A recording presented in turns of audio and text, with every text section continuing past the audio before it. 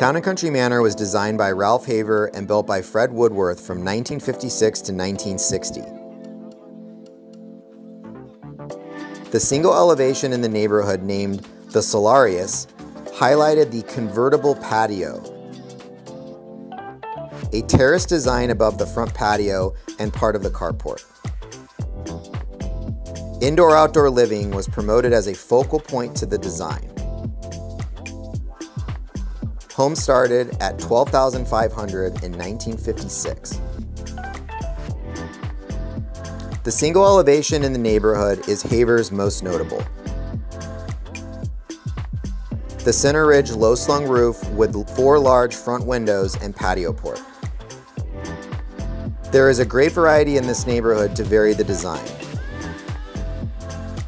Some homes have a fireplace whose chimney rises above the center ridge of the home.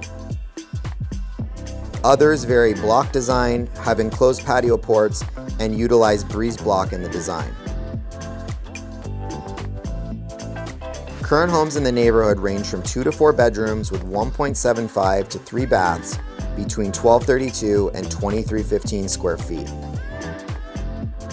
Located within minutes of Arcadia, South Scottsdale, downtown Phoenix, and Sky Harbor International Airport.